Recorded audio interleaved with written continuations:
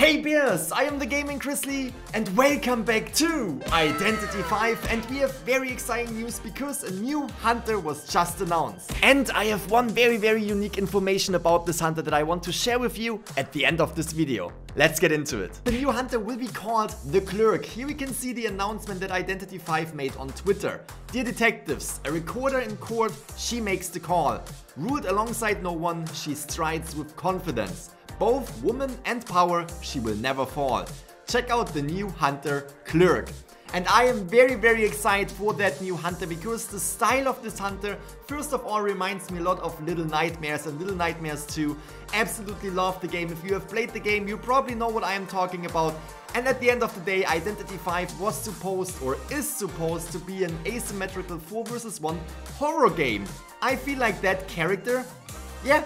If I will face that character in Identity V, I will definitely get the vibe of the horror theme. But besides the first image of the new hunter, the Clerk, and her background story, I also found one very unique detail that I want to share with you. And if you want to learn more about the background story of the Clerk, make sure to check out the comment section below because I will pin the entire background story of this new hunter as top post. But now, Grizzly, what is this exclusive information that you have for us? I'm glad you asked. If we look at the Clerk and we think about abilities that she would bring to the game to hunt down survivors easier, we immediately see the 3 parchment rolls that she is carrying.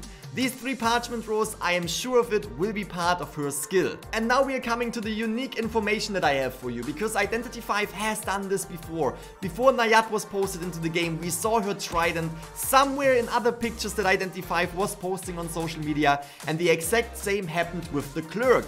We already have a picture of parchment rolls. If we look right here, we can see 3 parchment rolls giving us information about the game in Chinese. And these 3 parchment rolls, they look in a, you know, a little bit of a higher quality. They have golden aspects, they look more beautiful, they look just absolutely fabulous. And this hints to maybe an A tier accessory which will change the parchment rolls, or of course the S tier skin that will come as soon as this character is released.